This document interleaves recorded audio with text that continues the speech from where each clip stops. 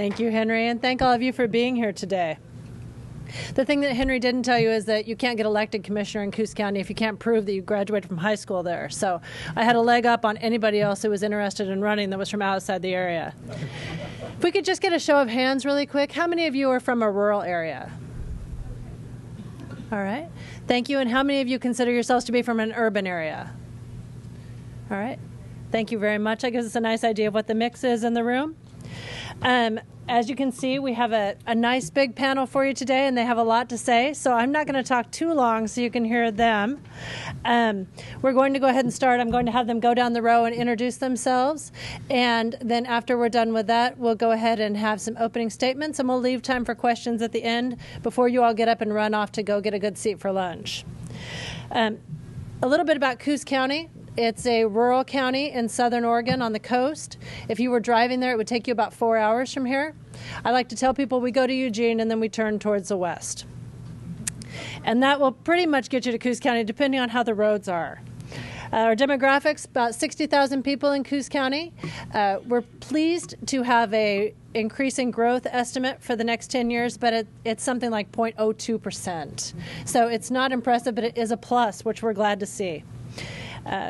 If you've heard about Coos County on the news, you've probably heard about it because we are the co-host to the Elliott State Forest along with Douglas County, and we are also the home of the proposed Jordan Cove LNG export facility. In 1990, our primary industries were timber, fishing, and wood products manufacturing. At this point, our largest employers are tourism, healthcare, and government. So it's been a big change in the last 30 years. I graduated from high school the year after the spotted owl was listed. So I can tell you that there's been a lot of changes in Coos County in that time. We've gotten better places to eat, but we've also gotten a lot more people that are in need of social services. And as far as Coos County government goes, in 2000 we had over 500 employees. Due to cuts in timber production and, of course, lower taxes, we have a little over 300 employees now. This panel is going to talk about the difficulty in trying to balance economic development and sustainability while still thinking about what's right for the environment and how to preserve a good quality of life for our citizens. It's a very difficult topic. It's a topic that they all struggle with every day, balancing the needs of urban and rural Oregon. And we've had some really interesting conversations about the innovative ways that they've attempted to bridge that gap. I'm really looking forward to you all having a chance to hear what they have to say. I've had a chance to talk to most of them in the last few weeks. They're a great group, and with no further ado, I will let them go ahead and start introducing themselves. Senator Dembro? Thanks very much, Melissa. So I'm Michael Dembro, and yes, I live on the razor's edge of the urban-rural divide. We'll talk more about that. I represent a district very close to here, northeast, southeast Portland, and I chair the Senate's Committee on the Environment and Natural Resources. Thank you. Well, good morning. I'm Ken Helm. I'm a representative for House District 34, which is parts of Beaverton, a little bit of Hillsborough, Rock Creek, West Haven, and West Slope. So I have a little bit of Portland, and then some of one of the best suburban cities in the region. My name is Jim Rue. As one of my commissioners pointed out, our conversation here today is about balance of conservation and development. Fortunately, I happen to be the director of the Department of Land Conservation and Development, and we'll talk more about that in a little bit. Thanks. Hi. Hey there, Ed Fenley. I work in the U.S. Environmental Protection Agency's Office of Sustainable Communities, so I bring you greetings from the federal government. Thank you for not giggling. And my office works in partnership with communities. We work nationally out of Washington, D.C. to help communities develop in ways that are good for the natural environment. And we have been particularly upping our work in small towns around the country of late. Good morning, everyone. I'm also with the federal government. My name is Kevin Warner, and I work for the National Oceanic and Atmospheric Administration, where I am 2 months into my role as the director of the Northwest Fisheries Science Center up in Seattle. And good morning. I'm Richard Whitman. I'm the director of the Oregon Department of Environmental Quality. Hello, I'm Lou Frederick. I'm a state senator for District 22. That's North and Northeast Portland. It would be difficult to find a more urban district, but I also happen to be my district also happens to have the airport in it. So if you flew in, you came into my district. And good morning, everyone. I'm Representative David Brock Smith. I'm a representative from Southwest Oregon that encompasses all of Curry, about 75% of Coos, a portion of Douglas, and a portion, half of Josephine County. I encompass all of the Rogue Siskiyou National Forest and fish farm and forestry, gearing now towards economic development through tourism. And so I wanted to balance out the Portland segment of the panel. All right. Senator Dembrow, would you like to tell us about life on the Razor's Edge? Sure. All right. Can I just sit here? Yes, That absolutely. will do it? Yeah. Great. So this was a very good session, I think, looking back in terms of showing our legislative commitment to rural economic development. And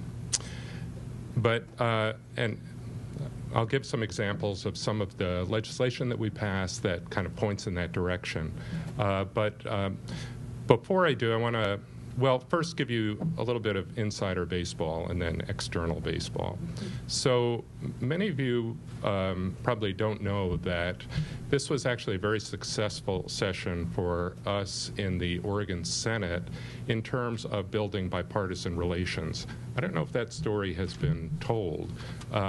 You may remember, those of you who follow this stuff, that we had a very rough short session last time, 2016, in terms of the family relations between the Republicans and the Democrats.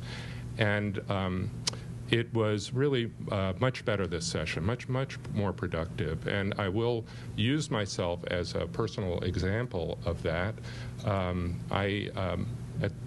the end of that short session, relations between me and my good Republican colleague, Fred Girod from Staten, were so bad that Fred, he moved his desk to the other side of the chamber.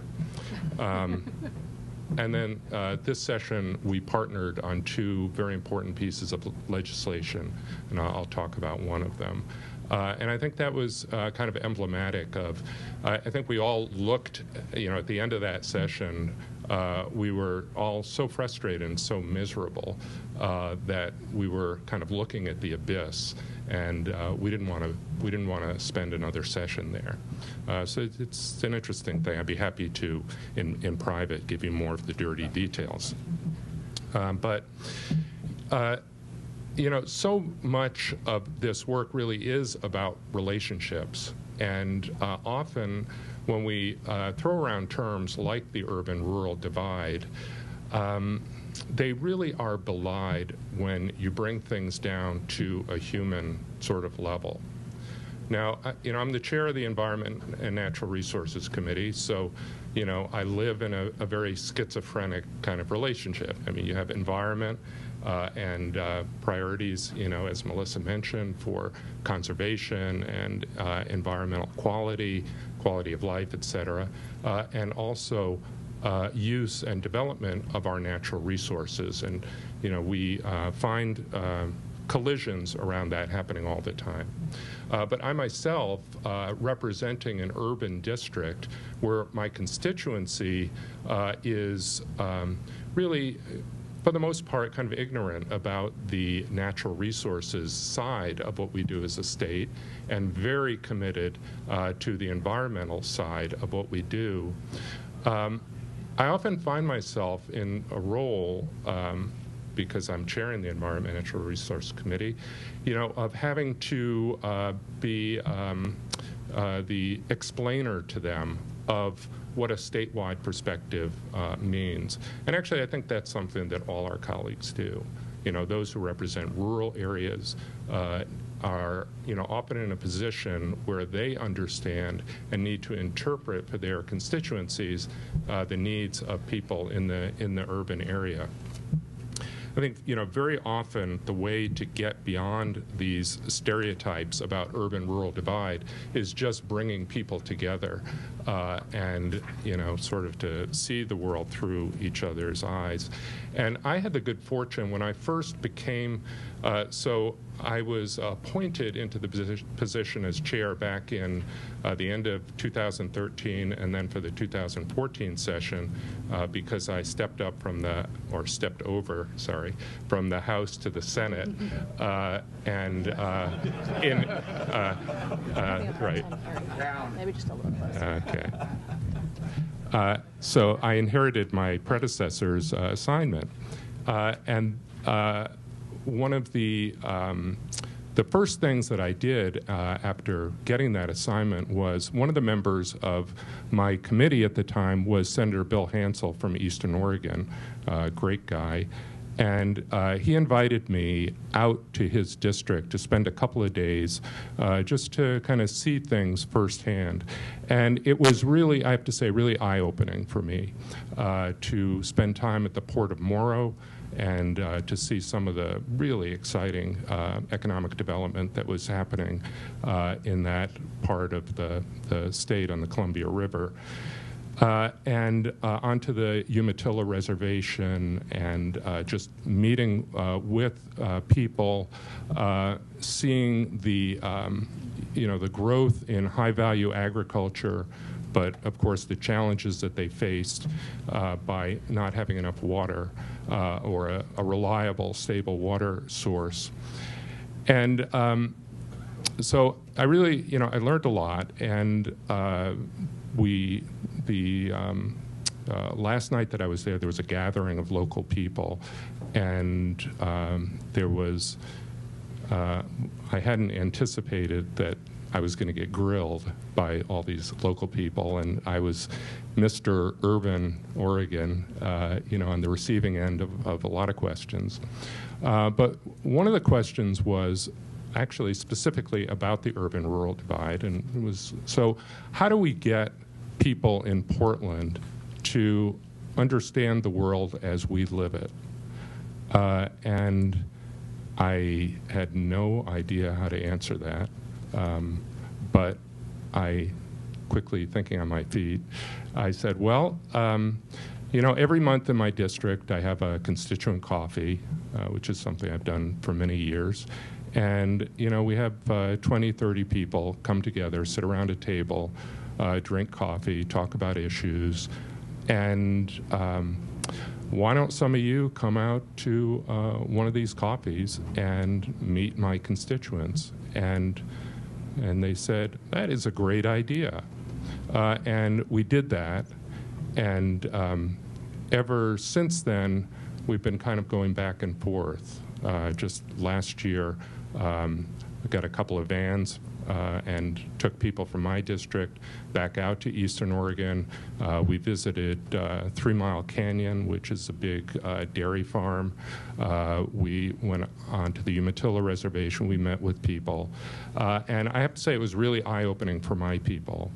And the same thing happened when people from Hansel's district came over to my coffee and really explained why they need water. And just, we had a really, really interesting exchange. And one of the things that I realized was in that meeting, I would say half the people who were at that meeting had roots in Eastern Oregon. Either they had come from Eastern Oregon or they had close family connections in Eastern Oregon.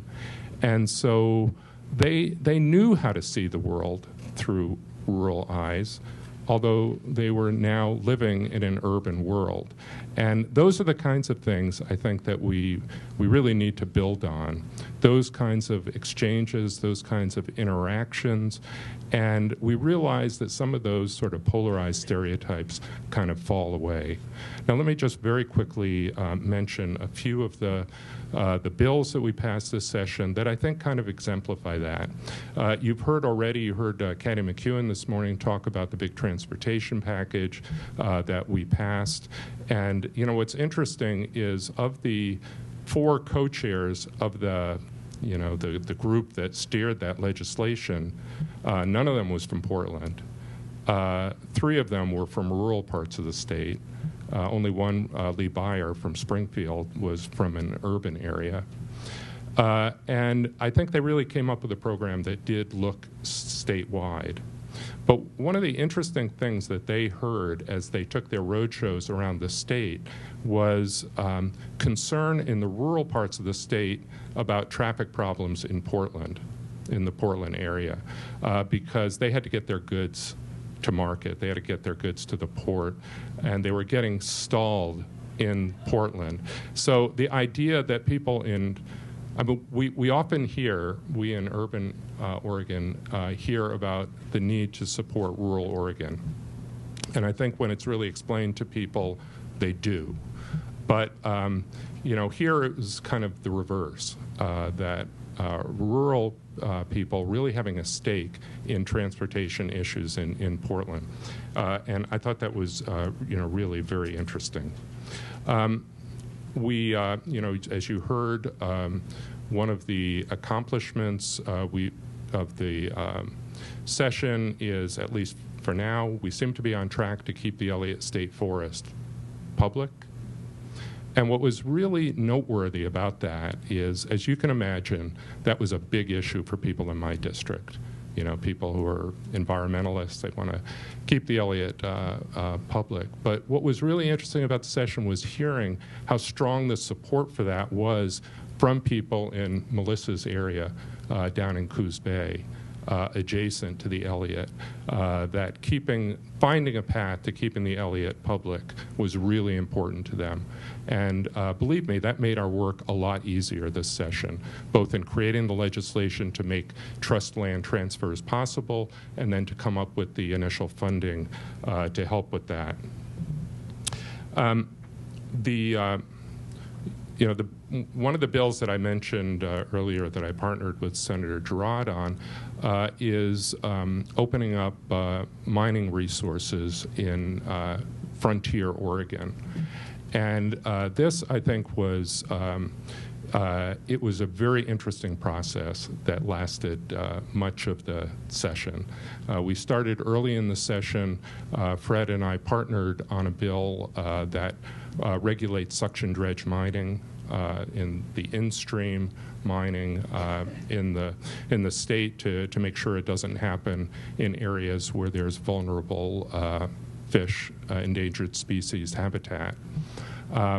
But through that work, that led to our working together on how to exploit what are potentially very significant resources in frontier Oregon, an area that's very challenged economically, and where there seems to be a potential for significant resources kind of coming up from Nevada, that same sort of area. How can we do that in a way that is environmentally responsible, but where all of the environmental and public health I's and T's are dotted and crossed, but doing it in a more streamlined manner so that the permitting can all happen in a consolidated upfront manner in which there are assurances that things like sage grouse habitat is respected, and things that need to be done. And at the end of the day, I think we ended up with something that really has a lot of potential, and it ended up getting really broad bipartisan support at the end of the session. Finally, let me just say that one of the pieces of unfinished business but ongoing work as many of you know, is looking at developing a carbon pricing program for Oregon, something along the lines of cap and invest. And many of us are committed to working on this, certainly because we understand the challenges of climate change, and to be honest, the extreme consequences for rural Oregon of the effects of climate change. But the challenge of how to do it in a way that actually builds Oregon's economy, particularly rural economies, in terms of investments in alternative energy sources, which, going back to that Morrow miracle that I learned about in my first trip into Hansel's district, a lot of that miracle is due to investments in alternative energies. So how do we do that in a way that is actually good for Oregon's economy, and particularly its rural economy, through the use of direct investments and also offsets? The Warm Springs have already been the beneficiaries of offsets through the California program. We should be using Oregon resources to be able to invest in those strategies as well. The thing is, none of that can happen if people in Salem design a program without direct involvement of people from our rural communities.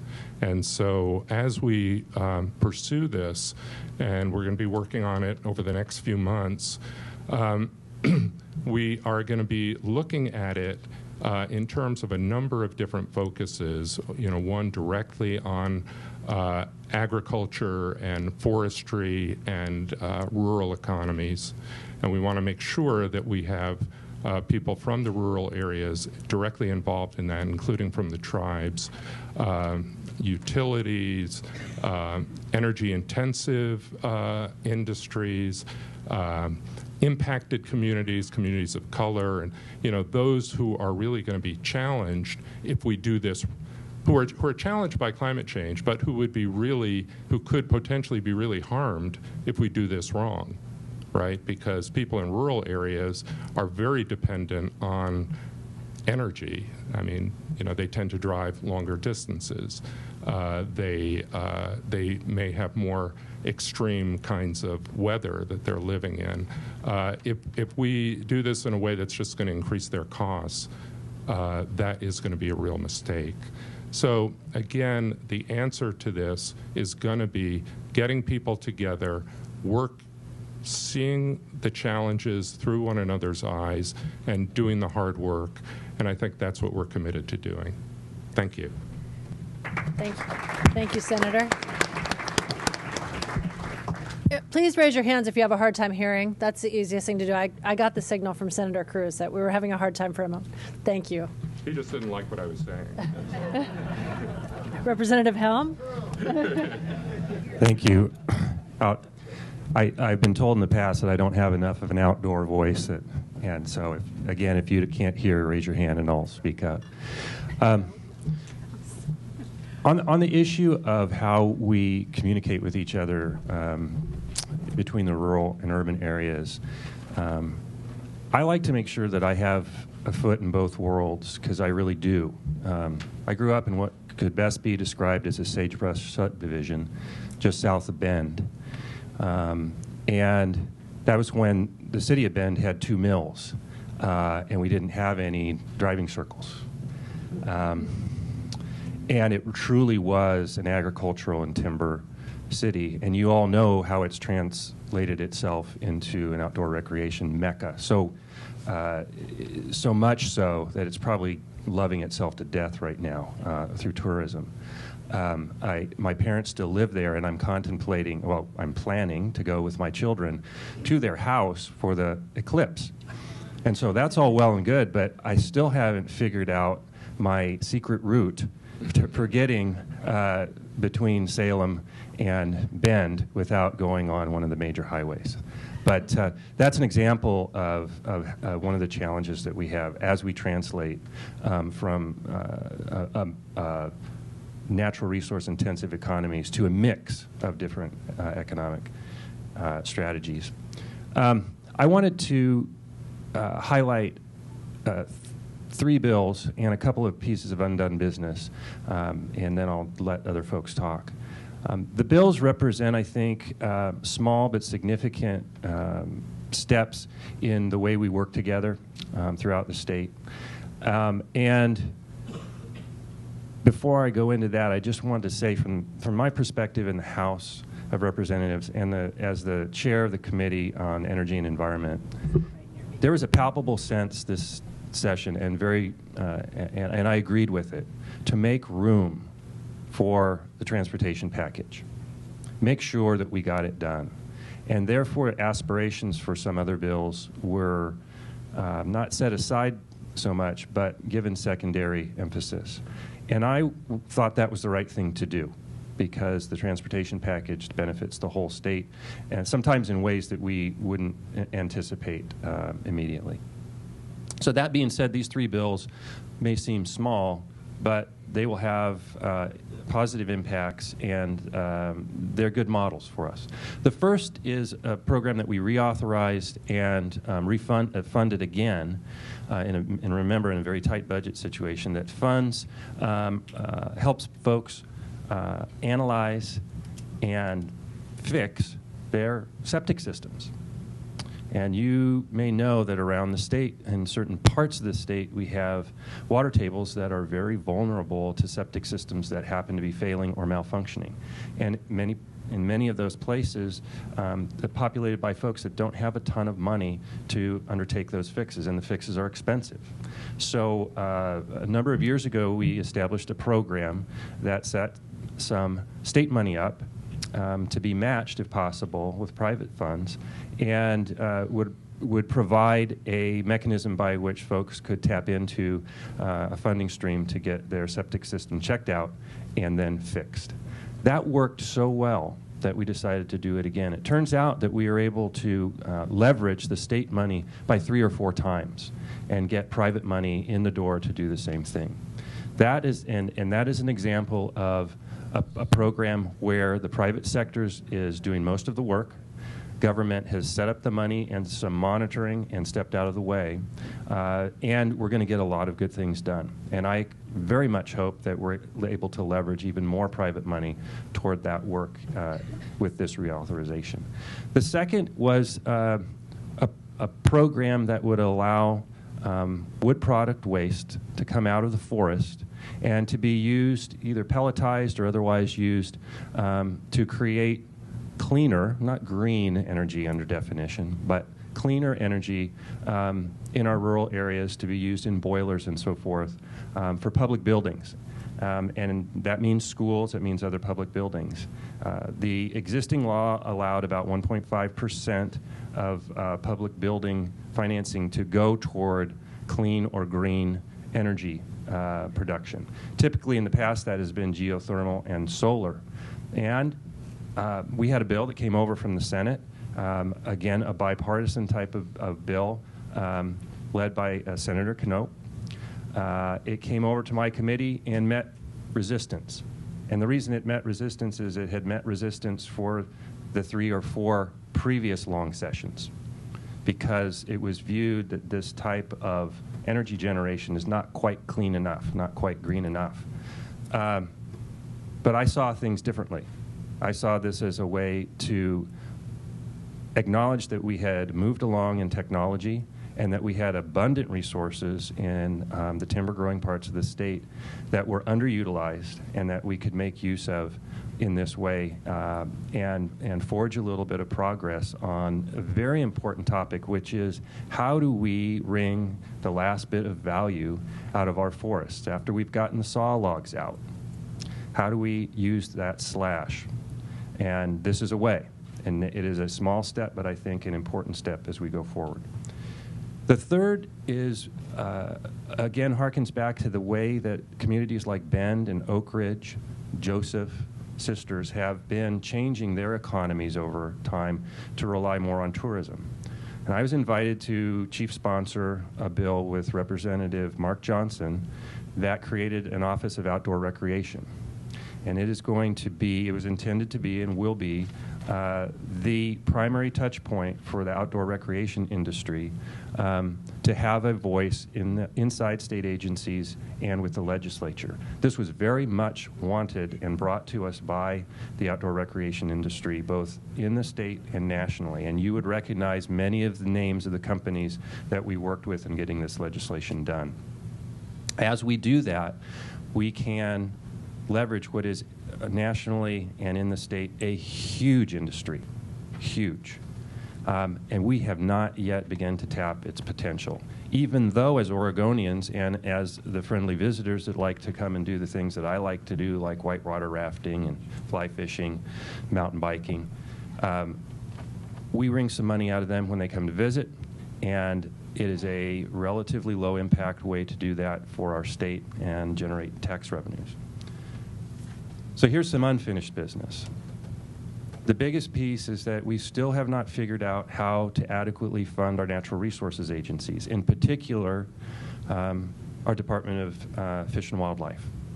And there are folks in this room, including myself, that worked very hard to try to figure that out in the interim after 2015. We have declining sales of fishing licenses and hunting licenses over time. It's a trend that we anticipate will continue.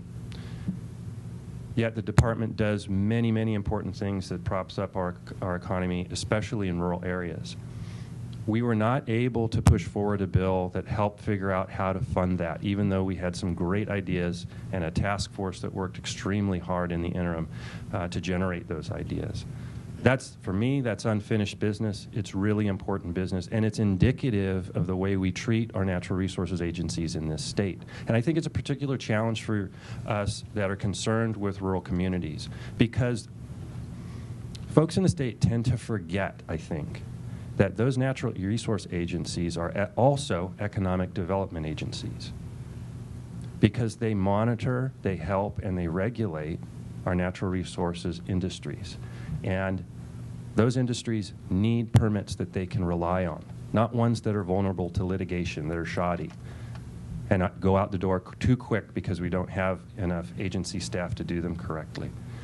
And I'll rant again here, as I did on the floor at the end of the session. We need more general fund money for our natural resources agencies to serve the state better. And we fall down session after session after session in doing so. So there's more work to be done there to put our brains against this problem and get it fixed.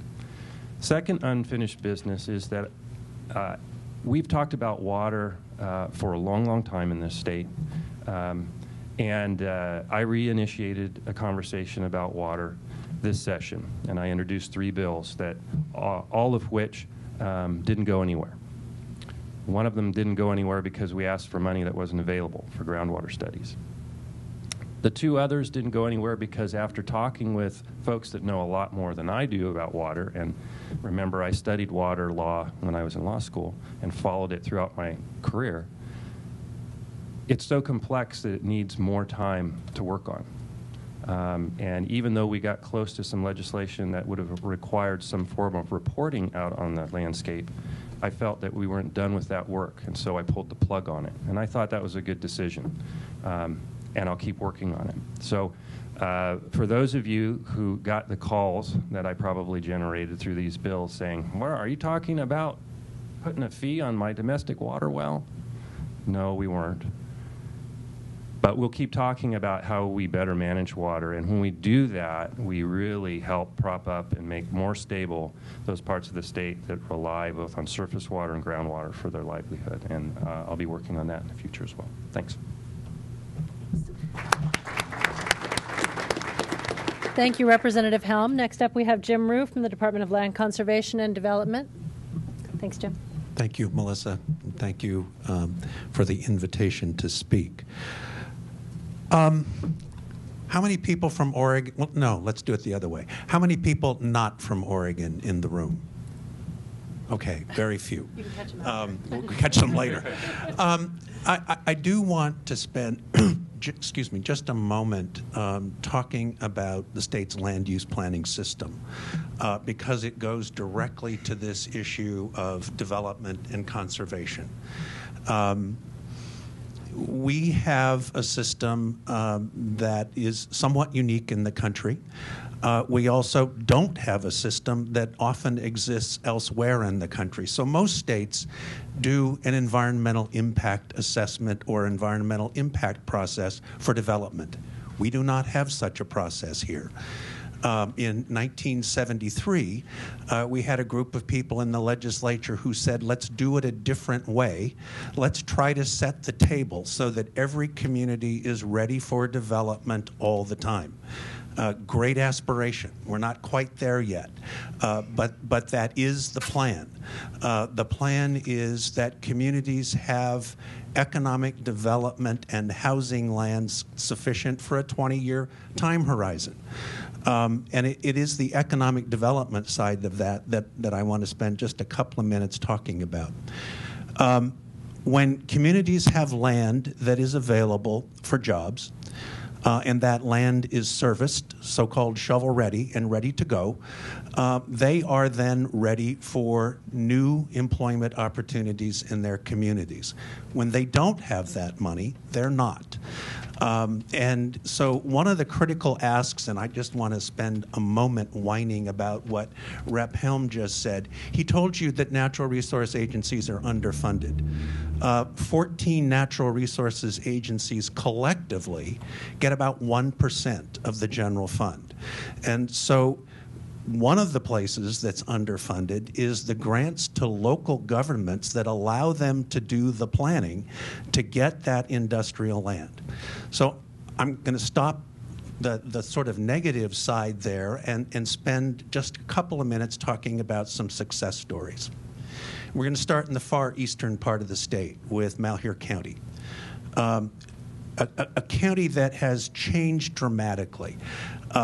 So I'm kind of an old-timer, third-generation Oregonian, but when I was at Boise State many, many, many years ago, my roommate was from Ontario, and he was from a community that was one of the richest in the state of Oregon because of incredible farmland and a very productive agriculture industry at the time. Their world has changed. The agriculture is still there, but there's a community called Boise, Idaho, about an hour away, and we know what happens to rural communities when larger metropolitan areas start to suck all of the energy toward the center. All of the commercial, educational, healthcare, everything else goes to the center, and so today, Malheur County is a very different place, or at least the cities of Nissa, Vail, and Ontario are a different place than they were a lot of years ago. I'm not going to tell you how many. So we spent a bunch of time 3 years ago working with the county to try to set aside some industrial land. We added a couple hundred acres to each of the communities of Nissa and Vail, and nearly 500 acres to the community of Ontario. One of the projects that got done in this legislative session was a so-called transload facility.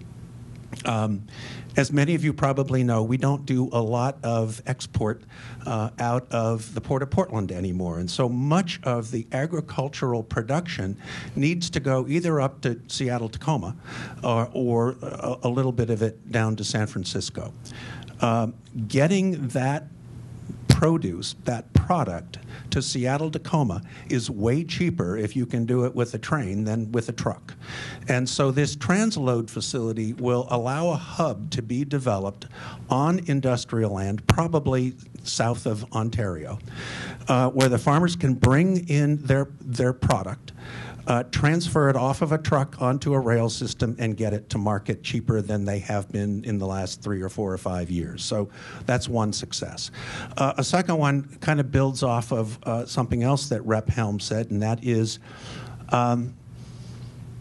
we have forests that are growing to maturity pretty much across the state right now. And the ability to get wood out of those forests has been facilitated by an agreement that the Department of Forestry has worked out with the federal government, and that is that the state can actually do management on federal lands. It's a very big deal because it gets a lot of deferred management underway. But once we get that material out of the woods, we have to have, and in many cases, rebuild the infrastructure to get it processed. We've been working with Lake County in south central Oregon to develop something called Red Rock Fuels. It's biojet fuel. Developed by an investment from the Department of Defense, but also some commercial airlines showing some interest. We had to make sure, again, that there was sufficient industrial land available. It is now there, and Red Rock is in the final stages, we hope, of getting their financing, and we hope to see them break ground very soon. The last one I'm going to talk about, because I think it's probably one of the most exciting developments that is going on around the state right now, is an industrial land expansion in the community of Scappoose. We actually approved it, our commission approved it probably 5 years ago. And one of the big issues that we talk about a lot is the delaying effect of appeals. That expansion was in fact in the Court of Appeals for in excess of 2 years. But the area is now being developed, and it is the new home of the Oregon Manufacturing Innovation Center, a collaboration between Boeing and the essentially the higher ed system in the state of Oregon. What I hope can happen is that we'll not just be working doing fine metallurgy, but also be able to develop some materials science expertise in the area of cross-laminated timber.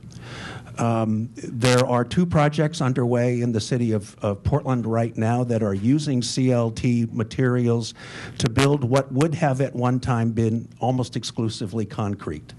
They're demonstration projects, but it may well be that the future market for CLT could be immense, and that means one more use for some of that wood coming out of our forests. So actually, I'm just going to stop. That's enough. Thank you, Director Rue. Next up, we have Ed Finley from the U.S. Environmental Protection Agency, Office of Sustainable Communities. Okay. Well, thank you, Melissa, and thanks, everybody, again, for the opportunity to be with you. So I've got some observations for you. The first observation is that how and where we live has a profound effect on the environment, and how and where we develop land has a profound effect. Jim Rue made reference to this and the fact that the state of Oregon is not only an innovator, but really unique in this country in its early recognition of that and its smart ways in pursuing it. Smart if continuing to, if you're continuing to find your way. The second observation I would make is that there is a pronounced market trend, meaning what people want, that favors walkable, compact, amenity-rich, mixed-use communities. The realtor surveys will tell you this, land values will tell you this, your millennial child will tell you this. The third observation is that this market trend, I think originally was most noticed or even particularly pronounced in urban areas, but now we can see it across different communities in this country. It continues to be a pronounced trend in urban areas. You can see that out the window here. But what I think is most interesting and potentially of interest to those of us working in rural communities is that this is a pronounced trend in small towns and rural communities. This interest in main streets, in traditionally built, compact, and mixed-use places, of which there are plenty in this country, including in this region.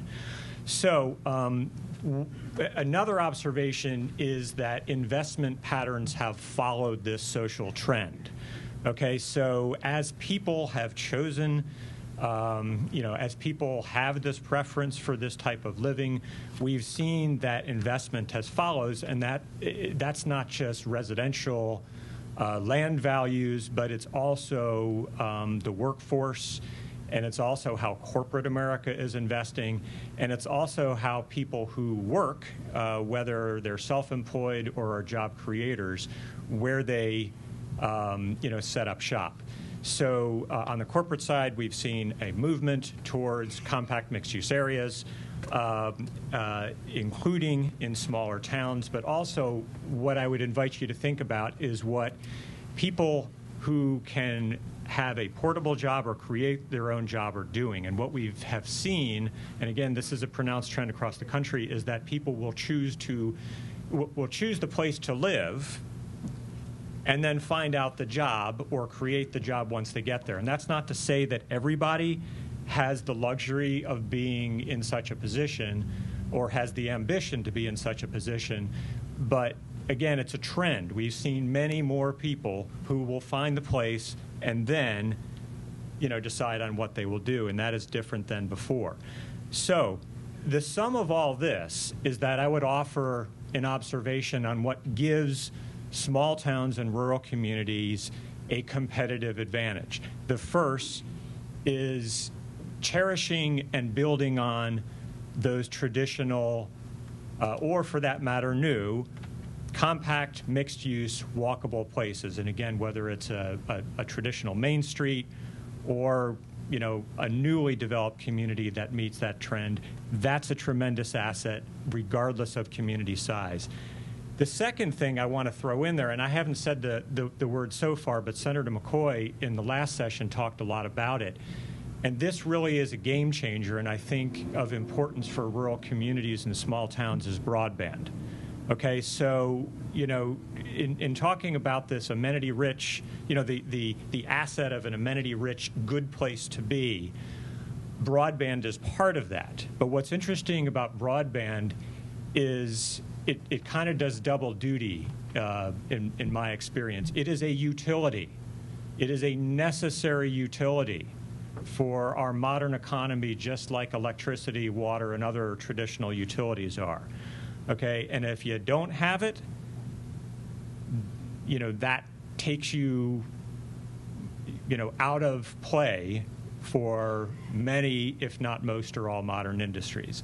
But the second thing we can think about is broadband as an amenity. As people have a place, for those people and those investors who have a choice in where to go, having not only the bare minimum of broadband, but something that is, particularly, well-priced and broad, that's an advantage.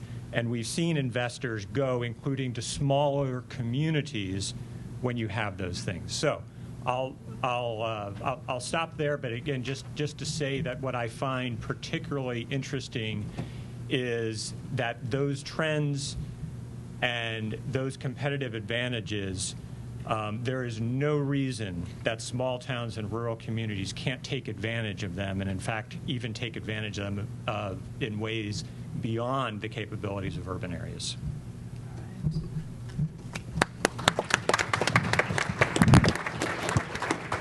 Thank you very much, Ed. Next up, we have Kevin Warner, the director of NOAA's Northwest Fisheries Science Center. Great. Thanks, Melissa, and thanks, everyone, for the opportunity to be here. I wanted to talk about a different kind of divide. There's a lot of talk about the urban-rural divide. I want to talk about the divide between science and policy. And so I'm going to start out with a question. How many people in the room would characterize themselves as a scientist? So more than I thought. That's a lot.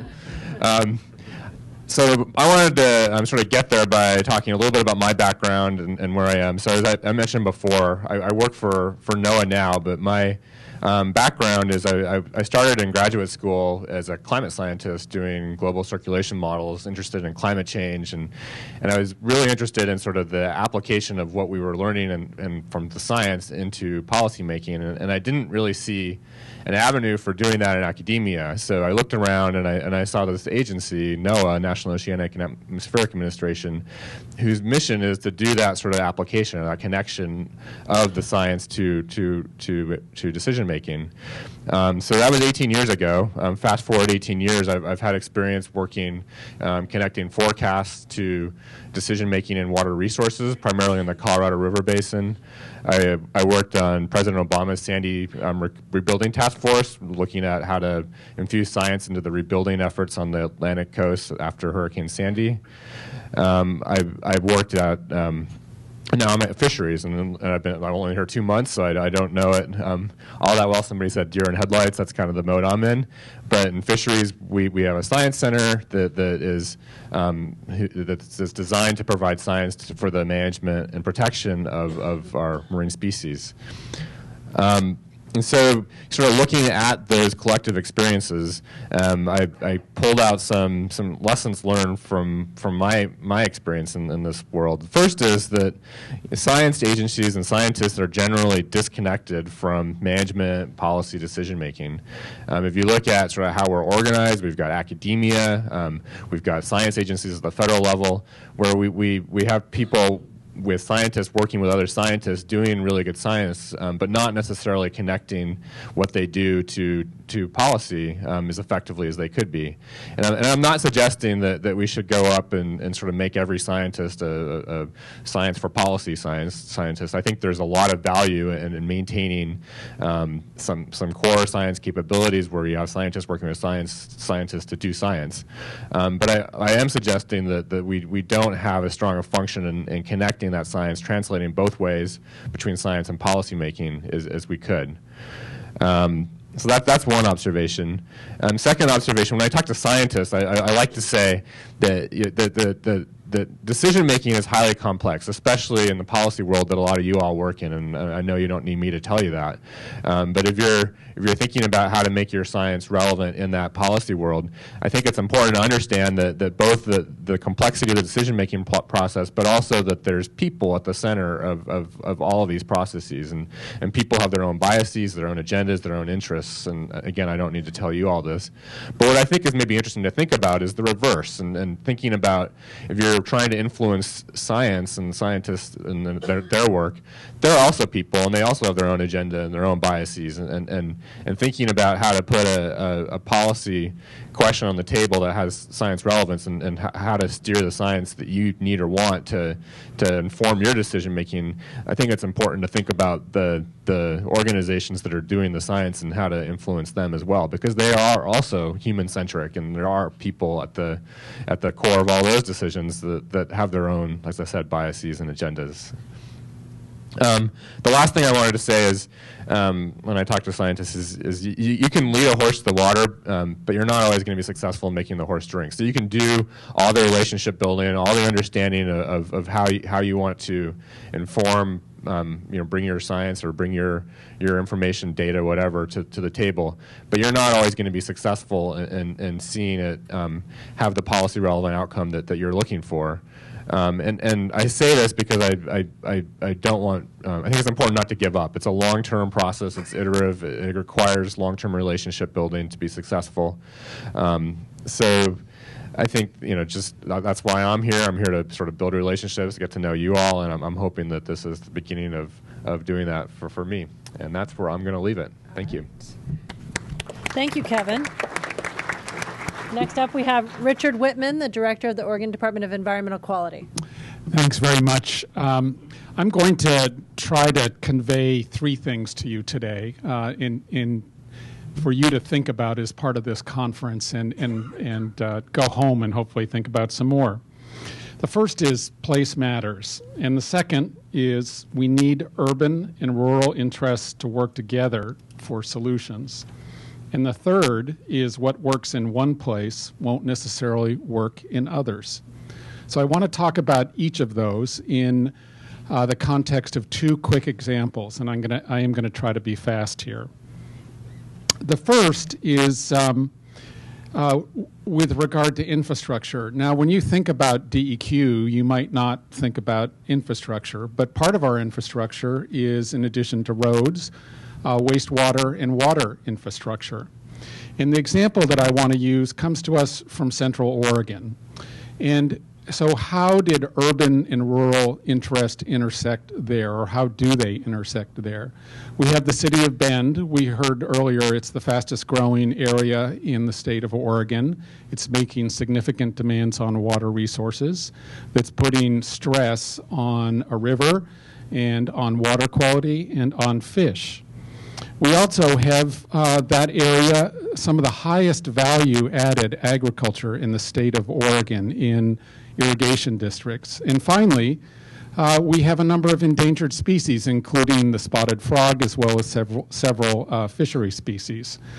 So that area has come together, and we have irrigation districts leading the way, working with citizens, working with the city of Bend to put together a program where through investments in infrastructure, in this case in terms of water use efficiency, we can leave more water in stream so that we have better water quality and so that we have better habitat for the species that depend on them. That's a solution that really demonstrates how the urban people in the city of Bend are actually dependent on the rural folks in those irrigation districts for the holistic solution to how to manage water in that basin. I think that's the type of holistic solution that we need to be working to find across the state. The second example I want to use to really illustrate what works in one place doesn't necessarily work in another is on the regulatory side, and that is how most people think about the Department of Environmental Quality. Part of our mission is to protect public health, and fundamentally we need to assure Oregonians that public health is protected. We're currently in the midst of developing a new program around industrial air toxics called Cleaner Air Oregon that was launched by Governor Brown about a year ago. And Governor Brown has stated certain key principles that we need to meet for this program. We need to assure the public that we're protecting public health. We also need to provide a framework for our business community so that they have some predictability about what is required, what's not required. They know what the rules of the game are and they can act accordingly. So how does that play out on the ground? Well, here in Portland, where we have, as we've just talked about a little bit, a lot of density, mixed use, a lot of business and transportation facilities that are right next to residential neighborhoods, we have significant health impacts on our communities in this urban area because the density and the number of people and the amount of activity that we have in the area. So we need solutions for the Portland area that deal with those emissions and deal with our existing business community in a way that doesn't drive business away, but that protects folks in those communities. So what about a small community on the coast that has a single lumber mill? And you know, that lumber mill provides many of the jobs for that community. There, while we still have to be worried about the public health impacts of emissions from that facility, the values are going to be different. That community is completely dependent on that, or maybe completely dependent on that industry. And so what works in the city of Portland won't necessarily work in that community. So again, on this living life on the razor's edge of the urban-rural divide, we need to recognize as part of that what works in some communities won't necessarily work in others. And we need to design our programs so that they keep that in mind. When I was Jim Rue's predecessor in DLCD, and I can't resist doing this, Jim knows what I'm going to say, we continually are berated in our land use program about one size does not fit all. That's also true of our regulatory programs. And just as the land use program has and is adapting to provide room for local governments to make their own decisions about what their communities should look like. We're doing the same thing in the regulatory sphere. Thanks very much. Thank you, Richard. Next up, we have Senator Lou Frederick. Thanks. Okay, you guys found a spot. Thank you. We found a spot. Thank you very much. I'm going to be, I'll try to be as short as possible, but I wanted to start off by, play off what Richard just was talking about. One of my colleagues in the legislature, Greg Barreto, was giving a presentation with me one day, and he mentioned that he was from Cove, Oregon. How many of you ever been to Cove? Oh, pretty cool. And he mentioned that Cove has about 600 people in Cove, and I mentioned to him that right down the street from me, an apartment complex opened up with 680 units. It was that's so the one-size-fits-all conversation really does, you really do have to adjust it in many ways.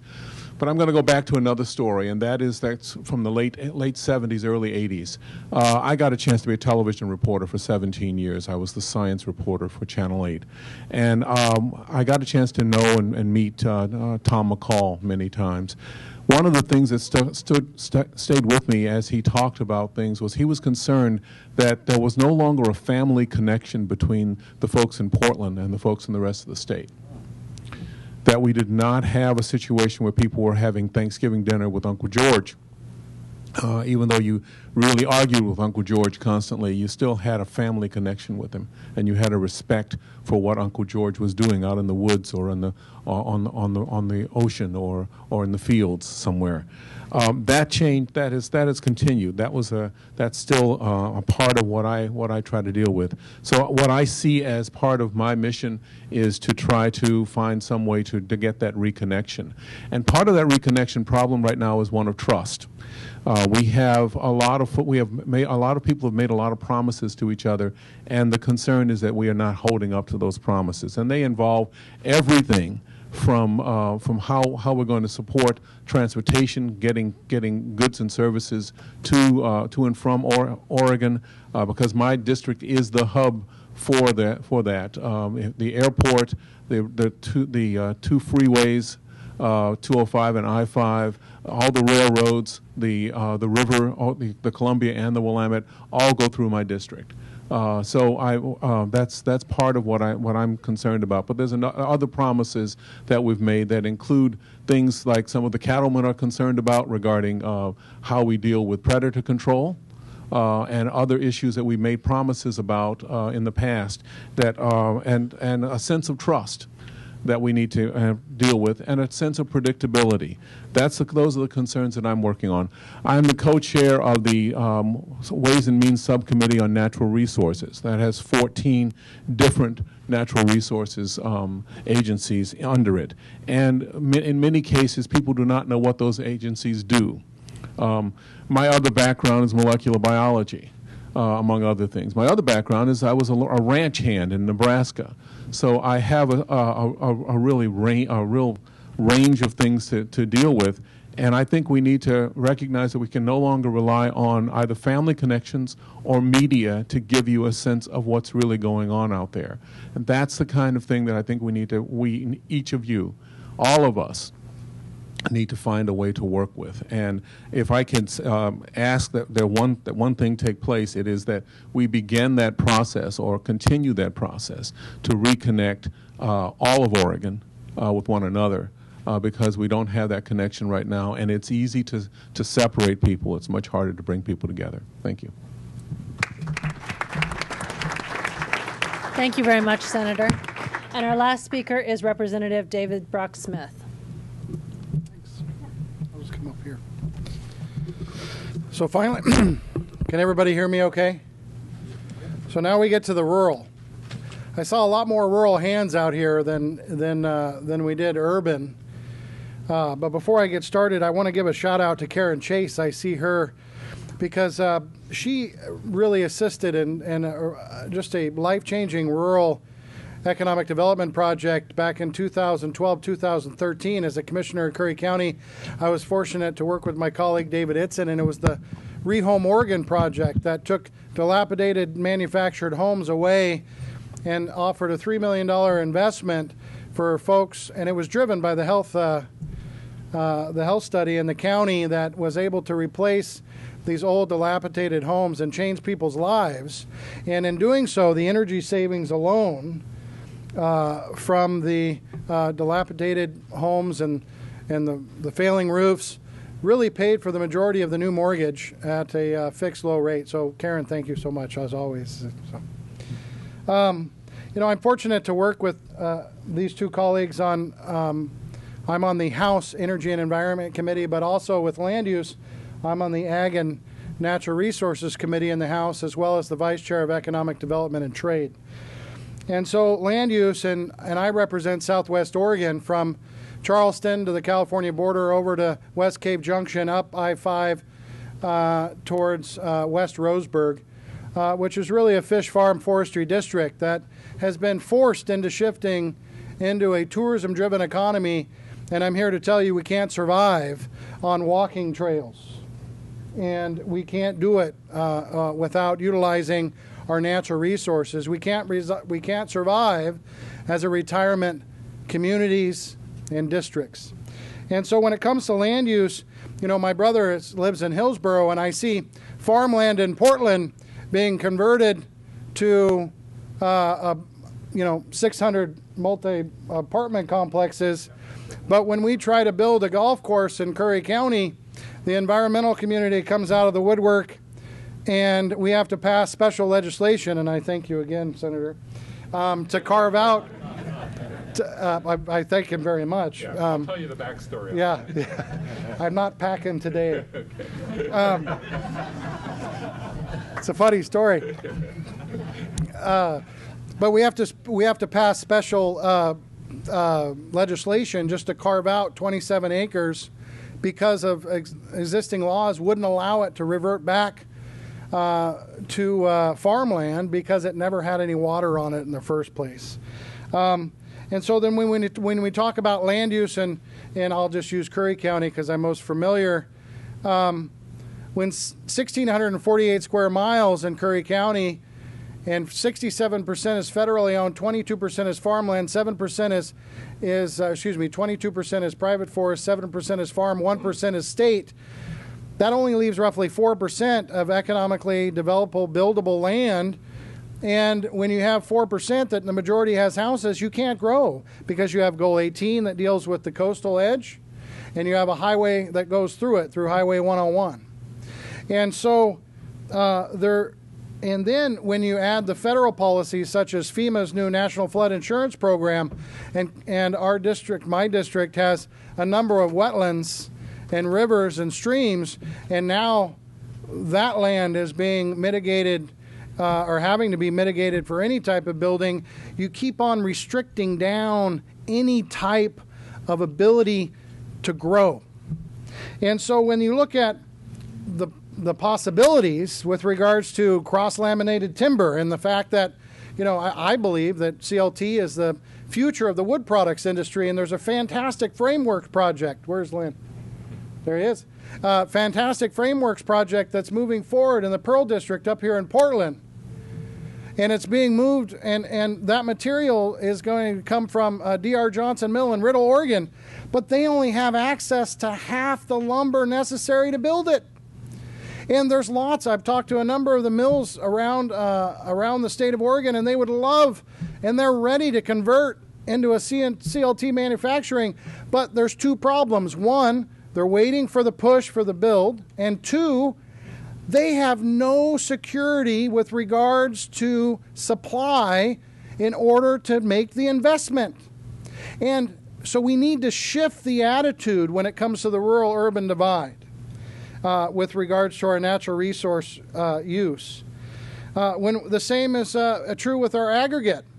We have a situation where we just passed a fantastic transportation package. Portland needs to have the expansion of the road infrastructure because, trust me, my brother lives in Hillsborough. I've been driving in every morning, and I got to leave at 6:30 to get here, and it's only 15 miles.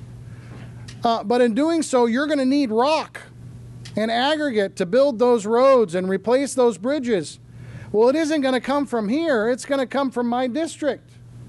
And I have rivers and streams that are plugged with aggregate that we have issues with regards to our salmonid our fisheries that we need to clean out because dams have been built and the floods that would naturally clean them out won't happen. And there's a bill that Ken and I are going to work on to make sure that happens next go around. So that we can protect our fishery, because you can't have man intervene here and then expect not to deal with the consequences later. And when we talk about emissions and climate change, I completely understand, or I try to understand, Portland's issues when it comes to clean air. But and I appreciated Director Whitman's comments with regards to you can't have a one-size-fit-all situation, because in my neck of the woods, we have the cleanest air in the state. Of course, the wind blows quite a bit, but we do have the cleanest air in the state. So to punish, and I say punish because you're going to be taxing or causing an increase in the cost of doing business, to folks in my district, to pay for clean air in Portland isn't the way to go. And so we'll be having those conversations as we move forward with that. And just so, and you said you had a very tough short session, so I hope we don't have a cap and trade conversation in the short session, because that would just make another tough short session coming up. But lastly, when we talk about, I just want one more point there.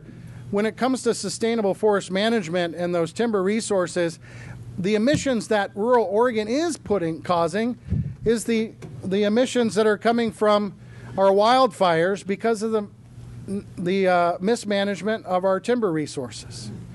And so we have to have an overall conversation about how these resources work together.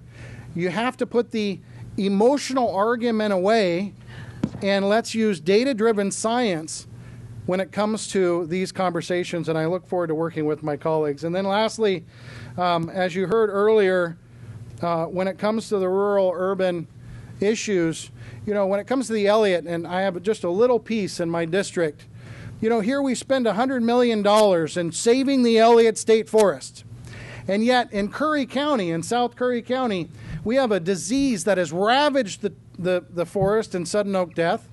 We have a new EU1 strain that is affecting Douglas fir. It's taken away the main food source, which is the tan oak acorn, from the ecosystem, and yet we can't fund the strategic plan that's necessary to stop the spread of the EU1 strain and halt the spread of the NA1, which is going to devastate the timber economy, devastate the Port of Coos Bay, and all the millions of state investments there. So when we have these conversations moving forward, a balanced approach is necessary, because it's frustrating when we're talking about a forest like the Elliott, which the forest that is in peril down in southern Oregon has a heck of a lot better resources than the Elliott State Forest does. And so there needs to be a balance there. And I look forward to working with my colleagues and all of you in getting that done. Thank you. Thank you, Representative Smith. All right, we have a couple minutes for questions. Does anybody have anything burning in their mind that they want to hear about before they go to lunch? No? Look at you guys. All right, we answered all your questions. Have a great lunch. Thank you.